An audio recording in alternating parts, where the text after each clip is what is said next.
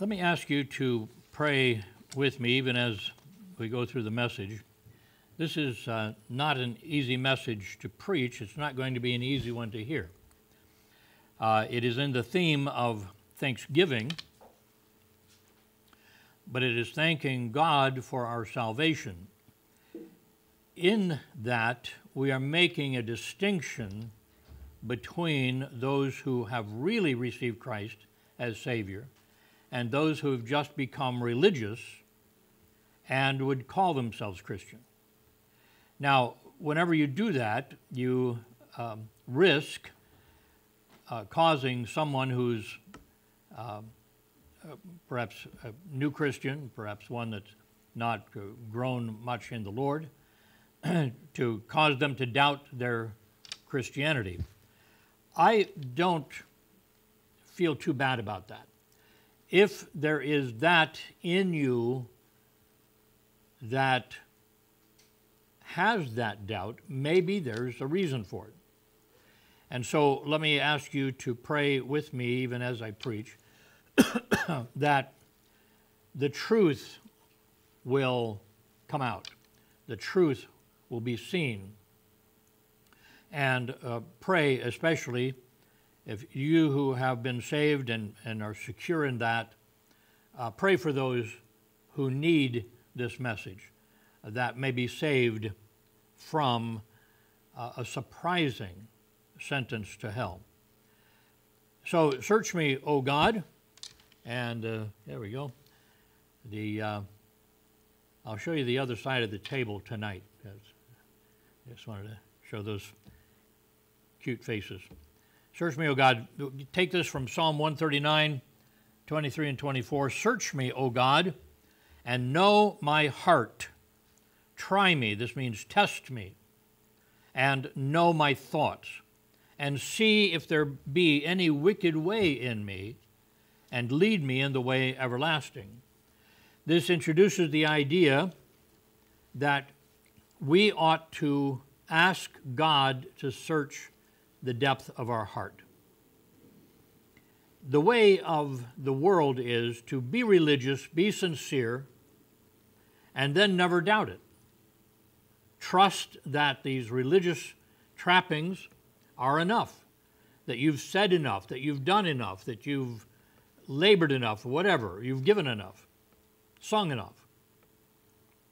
And that's not what salvation is about.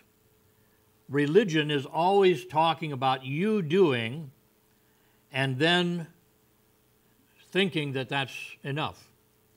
In reality, salvation is something that God has done and you have received. The seriousness of this is brought out in Matthew 7, 21 to 23. Christ is speaking of a time that he knew was going to happen, and he said, not every one that saith unto me, Lord, Lord, Master, Master, shall enter into the kingdom of heaven. He says, not everybody's going to make it who thinks they're going to make it. But he that doeth the will of my Father which is in heaven. And doing the will of the Father was to receive the Son that the Father sent, you see. And then he gives this terrible example. Many will say to me in that day, because he's going to be the judge, Lord, Lord, have we not prophesied in thy name? We spoke words of prophecy in your name. You should be proud of us. And in thy name have cast out devils, demons. I don't think I've ever done that. Prayed for it, but, they had that experience. And in thy name done many wonderful works. Wonderful here indicates amazing things, miraculous things. And with that glowing testimony, then will I profess unto them, I never knew you. Depart from me, ye that work iniquity. Christ has this image that there is a tree that's supposed to be delivering fruit. But every year, without fail, the fruit is rotten.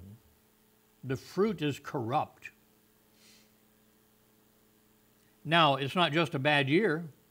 You have a bad year, you drill around and you water it deeply and put the fertilizer in, and you try to make that tree as good as it can be. But this tree, upon investigation, is found that at the heart of the tree itself is corrupt. And he says, well then, this tree needs to be cut down and burned in the fire. He says, you have many evidences of fruit here, but it has all come from a corrupt tree. Therefore, nothing of this impresses me. And he calls all that they did iniquity, sin, because the sin is the sin principle in us since our birth. Christ points this out to the religious leaders of his day, Matthew 23:23.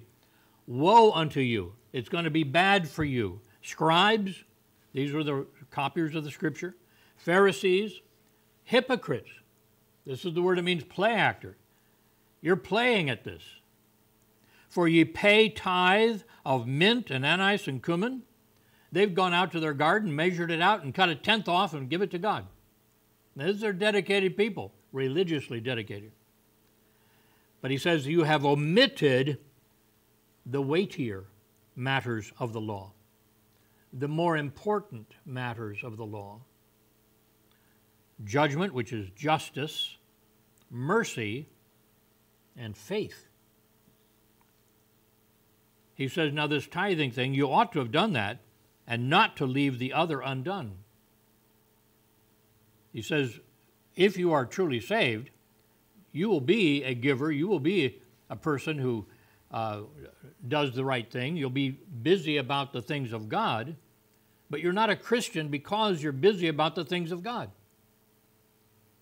A Christian will be, but that's not what makes you a Christian. In 2 Corinthians 13:5, he says to this church, examine yourselves whether you be in the faith. Prove your own selves. He says, put yourself to the test. Prove it. Know ye not your own selves how that Jesus Christ is in you, except ye be reprobates. Now, our Calvinist friends have thought that reprobate means people that God refuses to choose for salvation, but that's not what it means. It's basically a simple word meaning found unapproved. It's when you take what you dug up out of the earth and look at it and say, sorry, it's not gold, it's fool's gold. You see, it's not approved. And the last verse I want to share with you in this introduction is 2 Thessalonians 3:2, that we may be delivered from unreasonable and wicked men, for, and here's the sadness, not all men have not faith. I was just listening to music on the radio, and this wonderful song was written by somebody who said, there are many, many religions, but only one God. And the implication in this song was that they're all looking at this, but they're missing the point. It's only one God, see. Of course, unless you're Hindu, then many, many gods. But the whole idea here is that they think that all these religions are just as good as one another. And they are, because they're all false, except for the one revealed in the Bible, which is the true Christian faith. So where does the thanksgiving come in here? Well, let's look at Psalm 118:21. I will praise thee. And why? For thou hast heard me and art become my salvation. Let's recognize that not everybody who walks into a church who rests on padded pews is saved, even if they come to church regularly. And it could be that you might be here, having made a decision some time before that you ought to go to church. Maybe you're here because you think this is the way a good Christian should be, and that somehow you are working your way into Christianity.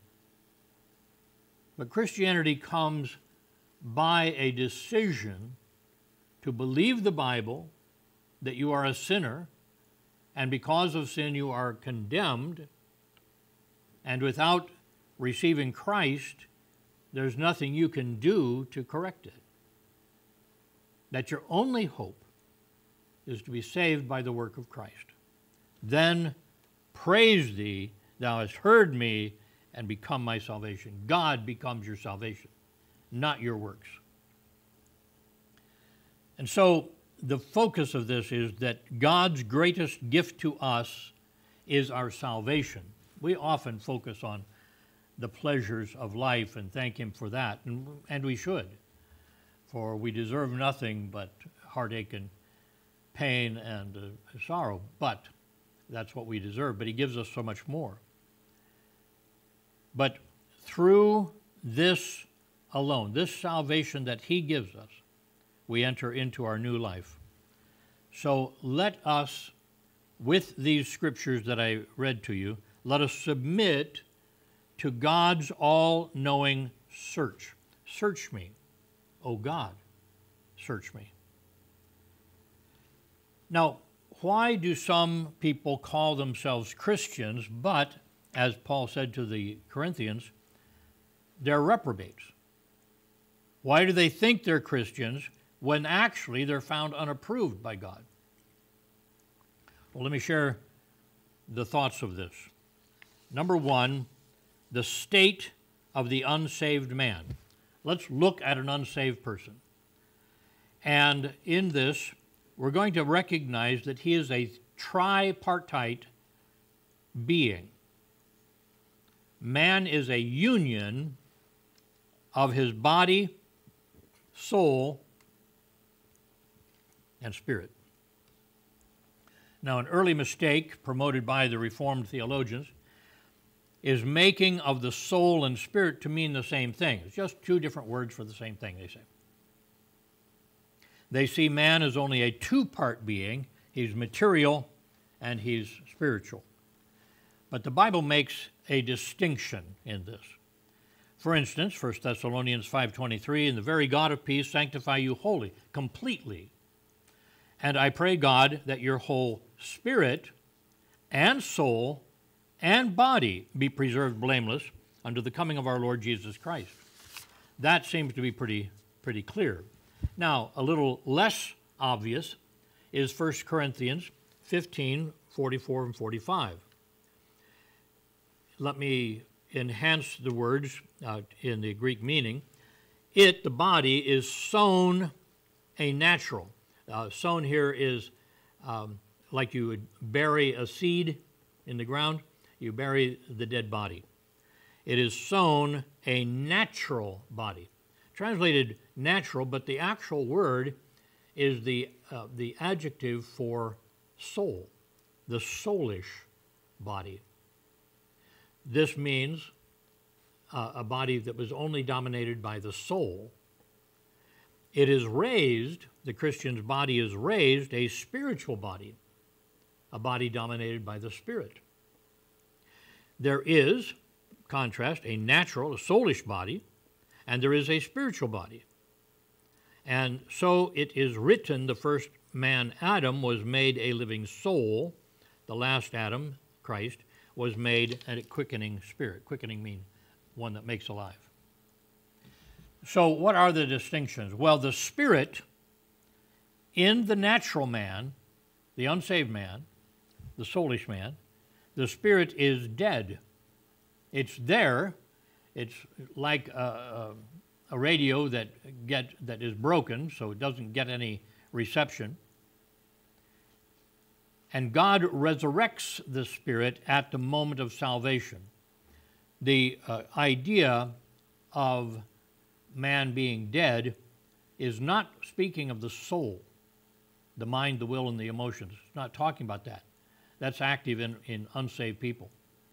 but it is talking about the Spirit. Here's the examples. Ephesians 2:1, and you hath he quickened, meaning made alive, who were dead in trespasses and sin. What was dead? Not your mind, not your ability to choose, not your ability to feel. That's the soul, the highest part of the natural man.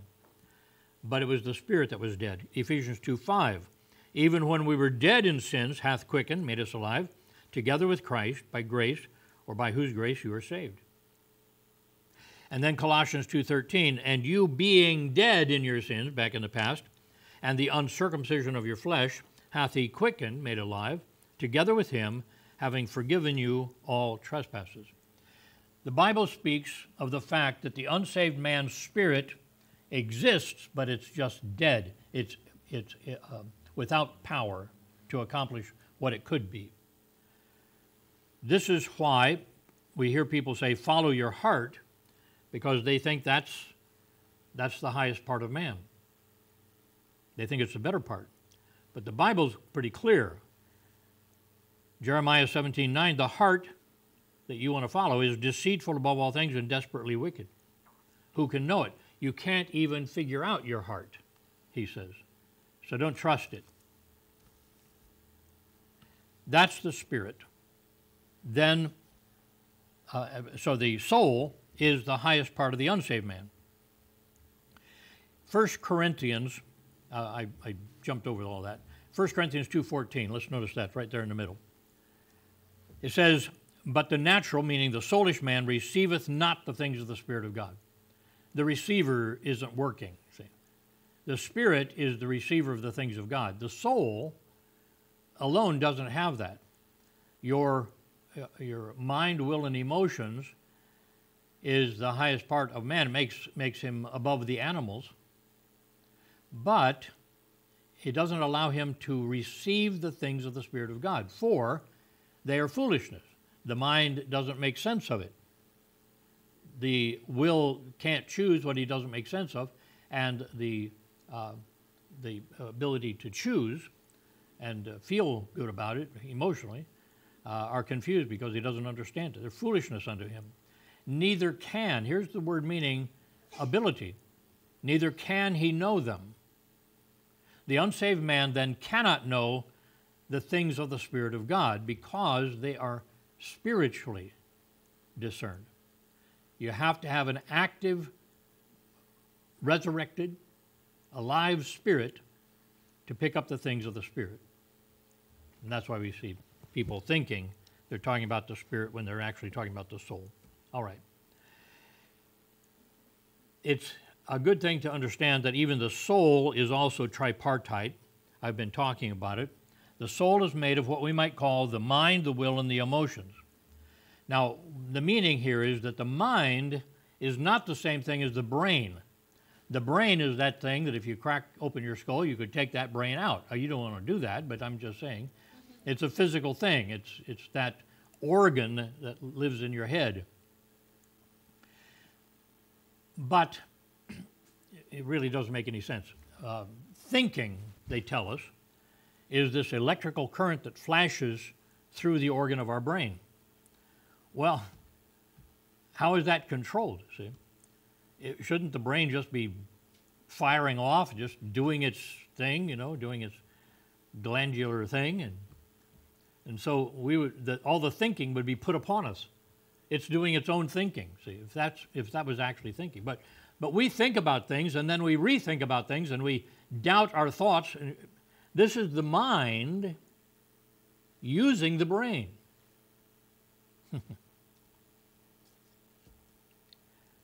Then the will is the ability to choose, to weigh things, the mind weighing, and then to choose. Important decisions, chocolate or vanilla, And then emotions are the feelings that drive us in life. Not the love of God, that's a decision to do the loving thing, but the loving feelings that we get. And things we love some certain kind of music, or we love the way things look, or whatever. the appreciation of beauty, and all of that mess is part of our emotions. So this is the state of the unsaved man. With that, these unsaved people, whose life is not approved of God, think they're Christians. So let's look, secondly, at the three reprobates of salvation, the three unapproved minds that are not actually saved. The first one I'm going to call the mind Christian, but the Christian is in quotes. The mind Christian. Now, I am indebted to Henry Scougal in his book, The Life of God in the Soul of Man. Now, he's one of the Reformed who thought that soul was the highest part. Yet he actually speaks of the affections, which is technically our understanding of soul. And when he says soul, he really means spirit. So I have to interpret him. But he analyzed this very well. Scougal said this about what I'm calling the mind Christian. He says some who think they're saved, placing salvation in the understanding. They think if they understand certain things, if they have in their mind certain things, they have become Christians. He said in the Orthodox in the technical term means correct doctrine, in Orthodox notions and opinions, and all the account they can give of their religion is that they are of this mind or this and the other persuasion. I believe in this, I believe in that. And he says, have joined themselves to one of those many sects wherein Christendom is most unhappily divided. If you think I have learned enough that I have become a Christian, then you're not a Christian. You are a mind Christian, but that's reprobate, not found approved. Secondly, let's look at the will Christian. Scougal again says this, others place it, salvation, in the outward man in a constant course of external duties. This is choosing to do good things. And a model of performances. If they live peaceably with their neighbors, keep a temperate diet, observe the returns of worship, frequenting the church or their closet for prayer, and sometimes extend their hands to the relief of the poor, they think they have sufficiently acquitted themselves, but they're reprobate. They're found unapproved. Perhaps you know the name George Whitefield. He was known as a great preacher in England. He came over to the United States and preached here. He was a friend with Benjamin Franklin, although Franklin rejected his Christianity. But a man who is just remarkable. He preaching out in the open field, and somebody said, shut up, threw a rock and hit him in the head, just knocked him out flat. And the wound was bad enough that they thought maybe he was dead. And so they were mopping him up, and he roused back up, and they said, we thought you were dead. He said, I can't be killed till God's done with me. So a mighty Christian. But he wanted to be a Christian before he was a Christian. But God didn't give him any settling in the heart. And so John and Charles Wesley had been given a book, Henry Scougal's The Life of God in the Soul of Man. And they said, friend George, you need to get alone with yourself and read this book and understand how close you can be. You could be a mind Christian. You could be a will Christian by doing right things and not be saved. You won't have the life of God in your spirit. And so he did, and he got saved. And that was how he got saved, by understanding the truths of this book, the truths of the Bible through this book. And the third idea, then, the will Christian, is the emotions Christian.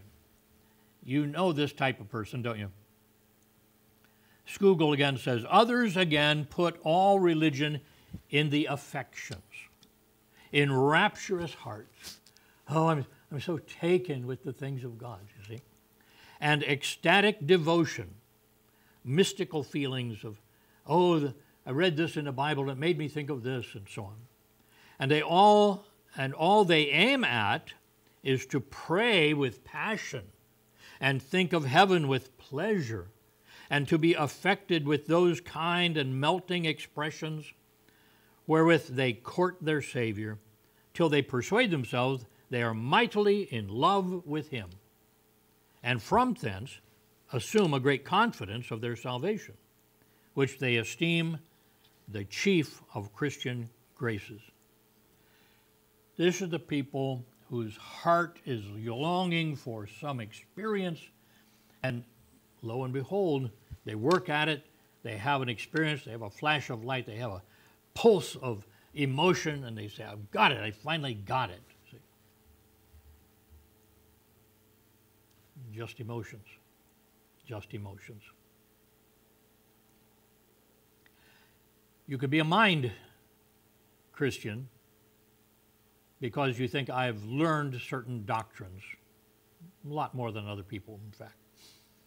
You could be a will Christian because you say, I am dedicating myself to my good deeds, God's work. Or you could be an emotional Christian where your heart just is inflamed with the things of God, and you think that settles it, but you are reprobate. Well, how are we to think about these people? Let's look at evaluating the reprobates. There are the good and the bad. There are decent people all around us. People who grew up in big denominational churches that never preached the Bible. When we came to this building, there was Sunday school material. And I thought, well, let's see if there's anything good in this. And it was specifically anti-gospel. Even when it was dealing in the Sunday school literature, even when it was dealing with the words of Christ that were specifically saying you need to receive Christ, they interpreted it as something else. I gathered it together. I gave it to Brother Dave Tunis. I said, burn this, bury it, throw it away, shred it. Don't let it get in the hands of anybody else. This is poison. The church was teaching this, you see, because the church wasn't Christian, whatever they called themselves. But there are the good. Why are they the good? If they're not Christian, why are they good? Well, number one, they have not gone to the gross sins of the pagan world. Something has kept them from this. Something perhaps within their own background, something perhaps within their early training. But they would say, oh, no, I don't go into that kind of stuff. And so they are good because they have not done the gross sins of the world. And secondly, they have gravitated to the arena of Christian influence. They say, I like what we have here at this church. We like these people. We like these things. We like this concept. We like this idea of enshrining decency. They've gravitated to the arena of Christian influence. But notice this, that these preferences are not salvation, but they resemble Christian salvation. This makes them, especially to themselves, look like the people who say they're Christians. And so they identify. I can be a Christian as much as they're a Christian, but they're looking at the outward performance. Now, in this state, number three, they should examine themselves and find their true need. If you're counting on what you have learned, you're a mind Christian and you're not approved. If you're counting on the things you've done, you are a will Christian but not approved. And if you're counting on an inflamed heart in love with God alone, then you're an emotions Christian, but unapproved. What about the bad? What about the people that are just out for whatever they can get and no sin seems to faze them? Don't tell me what to do. Well, their sin principle is still dominant. Let's look at the bad here, okay? The bad. Their sin principle is still dominant. There is ruling within them a sin principle. Romans 6:14, contrasting what it was with what it is now to the Christian, the sin shall not have dominion over you who have been born again. You see what this implies, that sin does have dominance over those who have not received Christ. For you are not under the law but under grace. Well, you are under God's law and God's condemnation if you still have the sin principle. You have that principle of the rotten tree, so that there are no good works. Even religious works are not counted as good. Now, John states this principle in striking terms. I'm going to just read it, and then I'll soften it just a bit here. But 1 John 3, 6, 8, and 9. 8 and 9, yeah.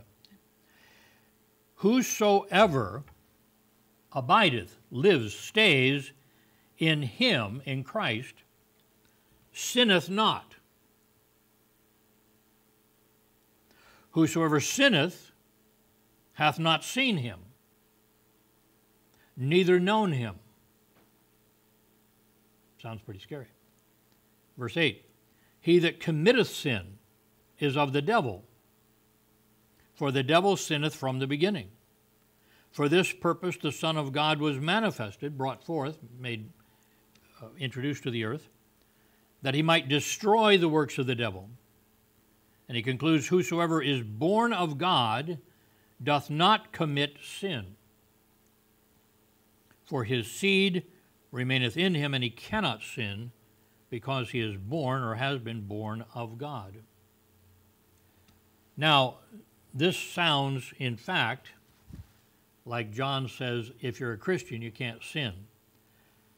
I said I'll soften this a bit because each of these terms of committing is uses a word from which we get our English word practice. So it's not talking about a one-time thing that you did a sin. It is that your life practices sin. You are given to some sin, and there's no getting around it because it still has dominance. It tells you what to do, and you have no force against it.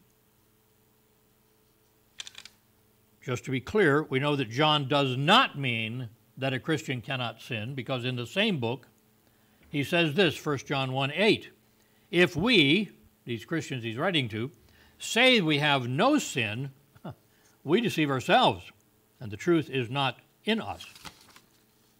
In 1 John 1:10, if we say we have not sinned, we make him a liar, and his word is not in us. God says we're sinners. If we say we're not, we make him a liar. We're claiming God is lying. And 1 John 2:1, my little children, these things write I unto you, that you sin not, and if any man sin, we have an advocate with the Father, Jesus Christ the righteous. He says, don't sin, but if you do. So there was no question in John's mind, certainly in his own life, that he had fallen into sin from time to time and probably still did. Something made him so angry he would wish something bad about people, you know. Happens while you're driving and stuff. And he said, just deal with it. The difference is that when a true Christian sins, he can't live with that. He has to make it right before God. If they are unsaved, however, their fruit is corrupt. And I've been referring to this illustration, but we find it in Matthew 7, 17 and 18. Even so, every good tree bringeth forth good fruit, but a corrupt tree bringeth forth evil fruit. And he makes this as a strict distinction. A good tree cannot bring forth evil fruit. It's not made that way. Neither can, not able, a corrupt tree to bring forth good fruit. No matter how good it looks to you, no matter how good it looks on the outside, comparing it to everybody else's fruit, God says it's corrupt, and therefore good for nothing. When people were accusing him of being working with the devil, Matthew 12:33, he says, look, either make the tree good and the fruit good, or else make the tree corrupt and the fruit corrupt. For the tree is known by his fruit. You say, I like what you're doing, but you're corrupt. He says, no, it doesn't happen that way.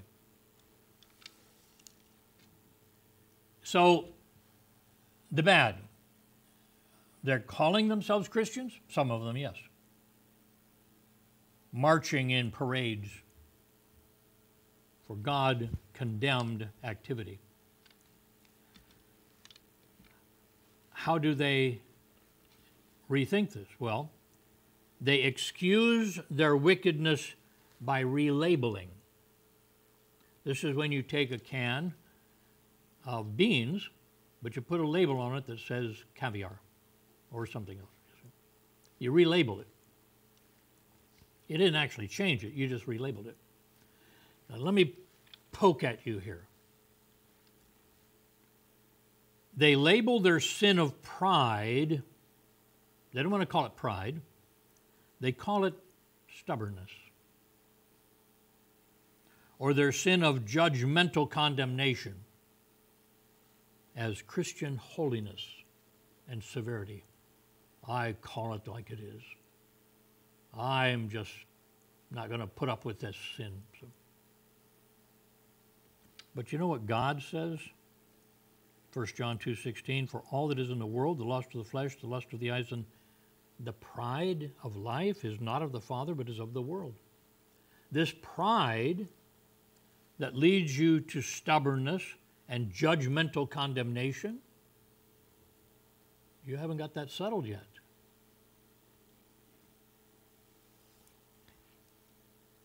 They label their sin of wrath as deserved judgment. I called it the right way. Or their sin of reviling, this is just reaming people out with their words, as Christian zeal. They're relabeling sin as something virtuous. But God says, James 1:19 and 20. See if you can find a way to wiggle out of this. Wherefore, my beloved brethren, let every man be swift to hear, slow to speak, slow to wrath. Why? For the wrath of man worketh not the righteousness of God. You say, I'm a righteous Christian full of wrath. He says, well, you're not working the righteousness of God. Categorically, the wrath of man worketh not the righteousness of God.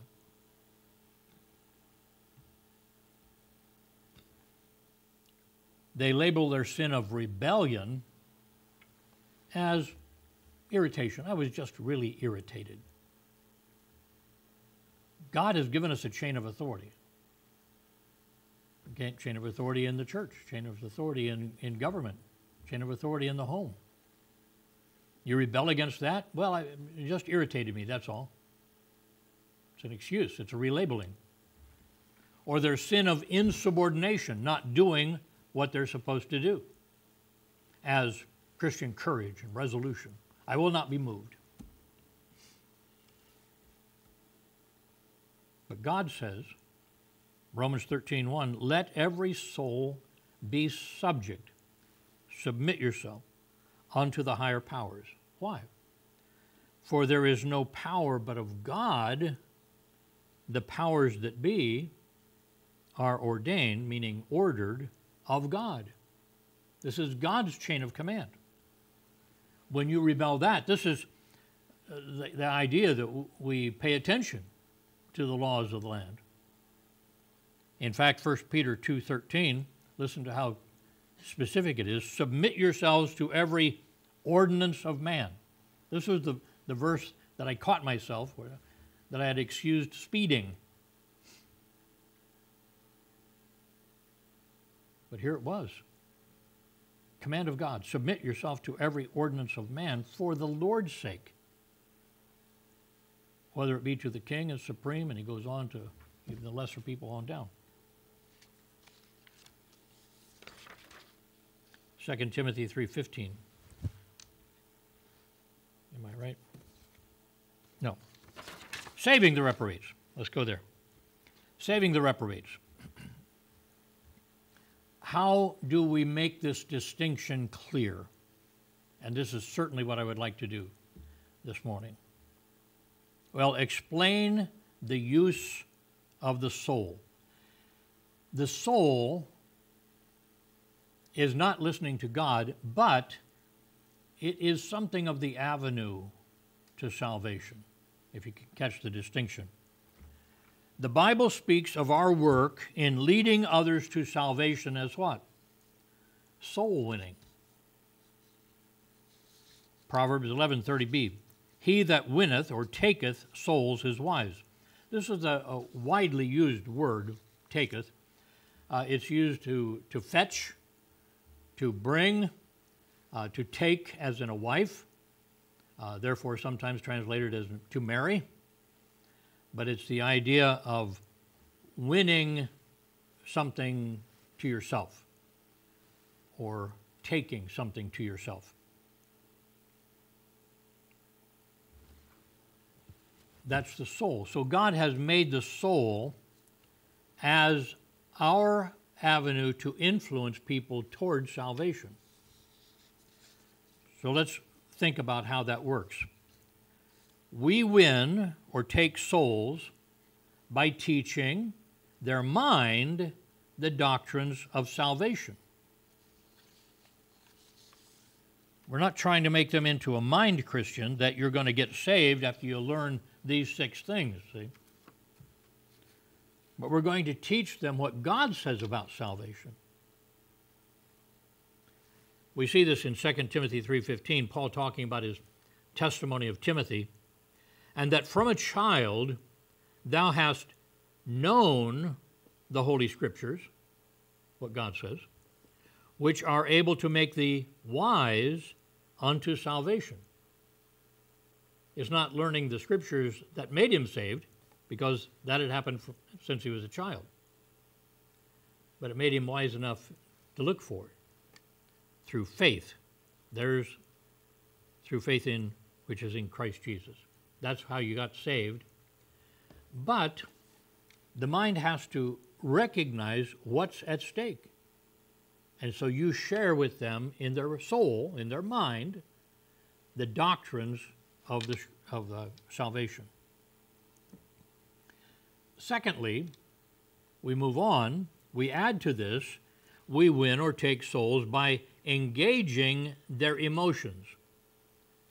This is pretty much the idea of, you see this as a truth, but I want you to see that this applies to you.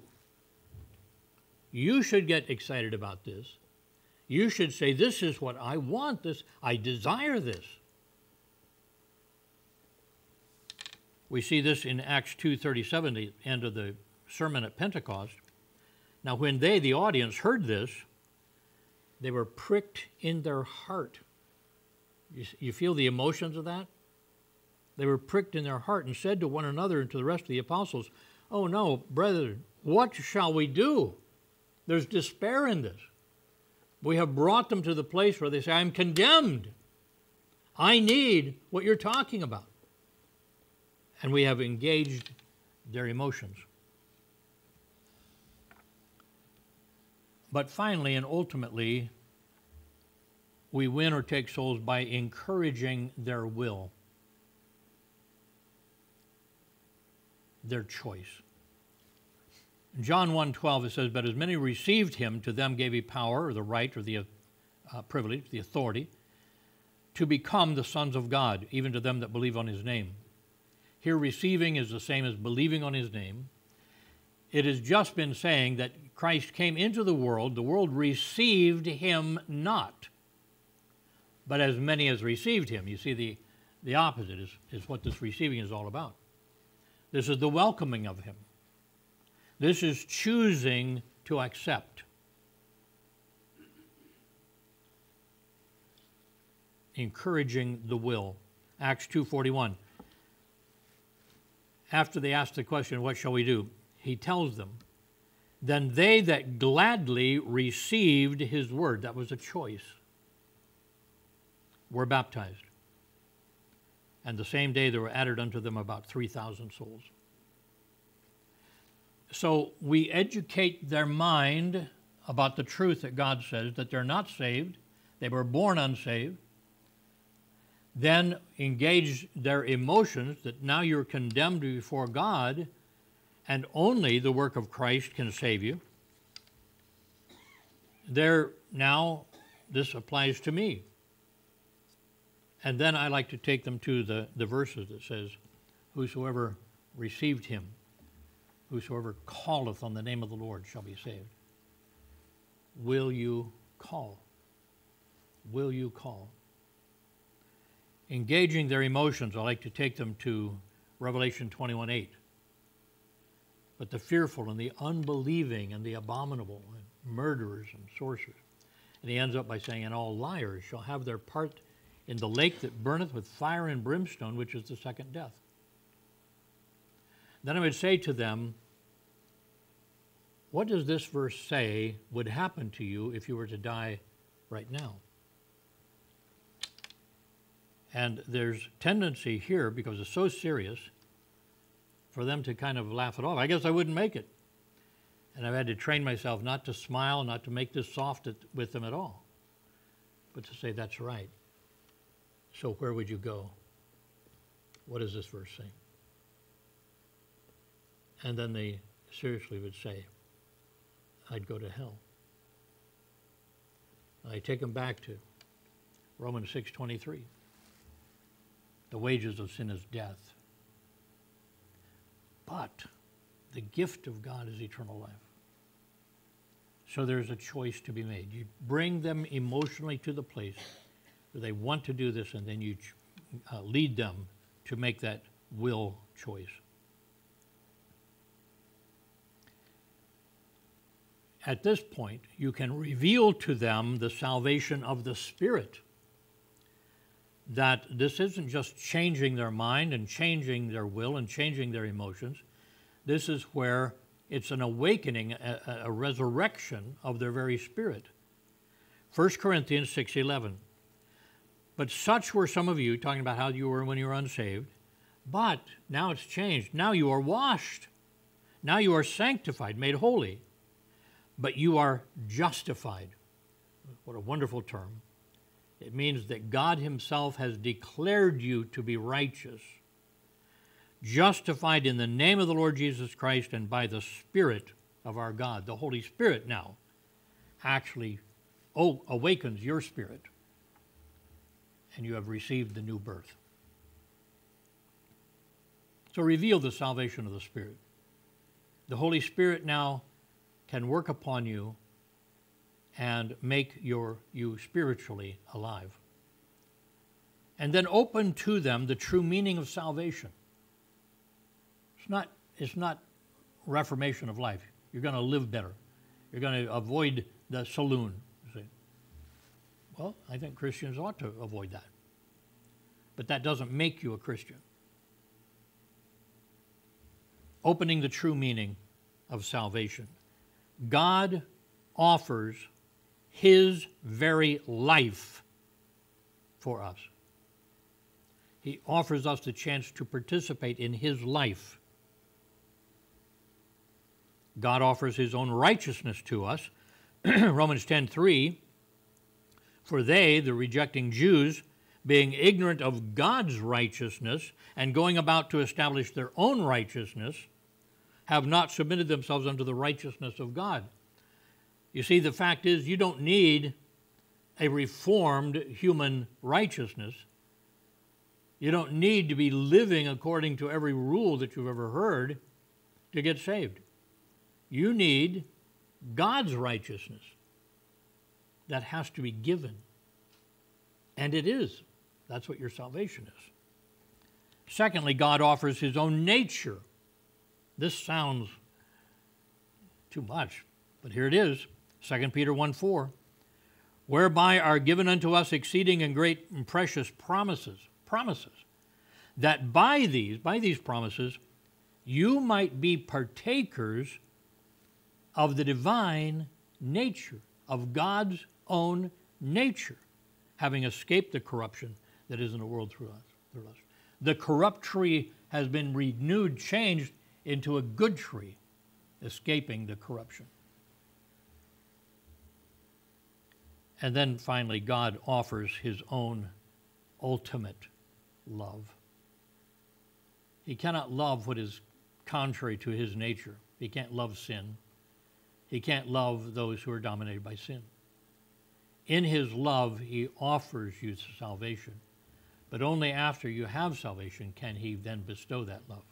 Can he give that love? John 17:23. Listen to what love he's talking about. Christ is speaking. He's speaking to God the Father.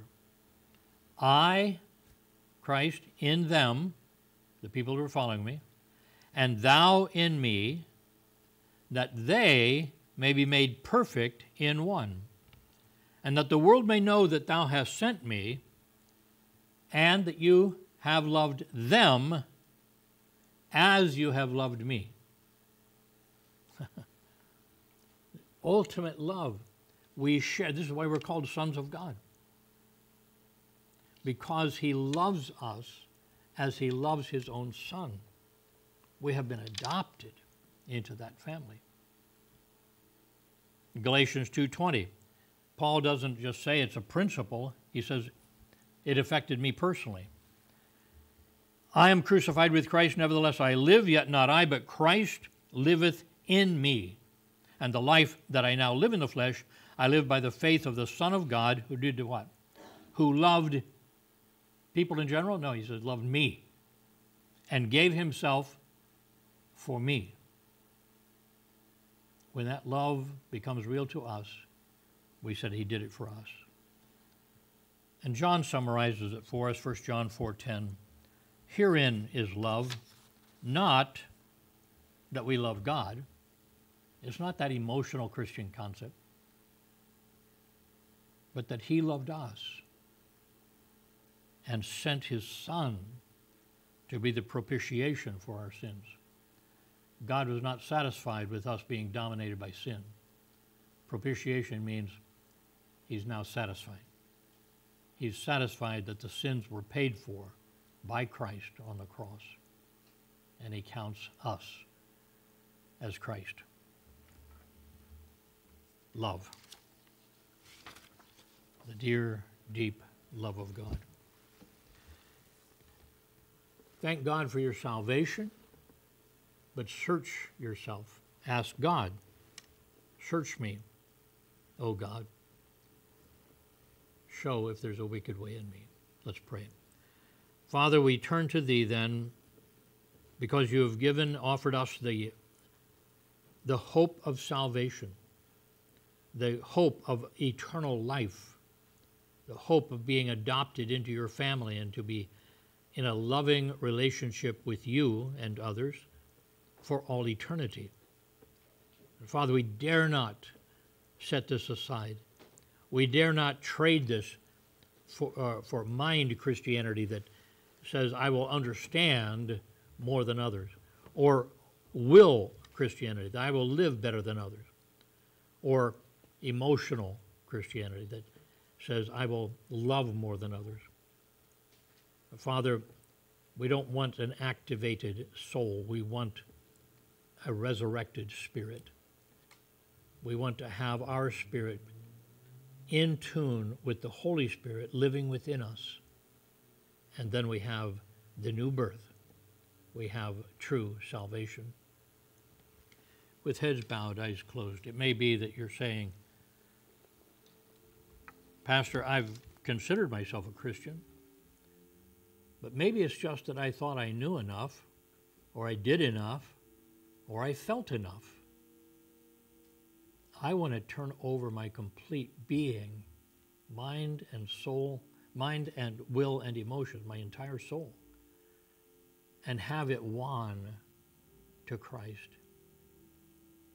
By knowing the truth, accepting it means me, and then choosing to trust Christ as Savior. If that's your prayer, I wonder if you'd slip your hand up and say, pray for me. I need to know this, and I'd like to know it now. Pray for me. Yes, amen. Amen. Father, then we bow before you, knowing that you have told us how to be saved. It's not that great a mystery. It's just that the world has been telling us that it's a different way, that we may learn enough, that we may do enough, or we might feel enough. But that's just the natural man. It's just the unsaved part of us. Help us then to abandon that and ask for the awakening of our spirit, the new birth, to experience the new birth by thy work of the Holy Spirit, opening our spirit, resurrecting it to new life. I pray, Father, for each one raising the hand, or those who thought maybe they should, and touch their hearts, bring them to salvation, open their heart as you did Lydia. And we pray these things in Jesus' name. Amen.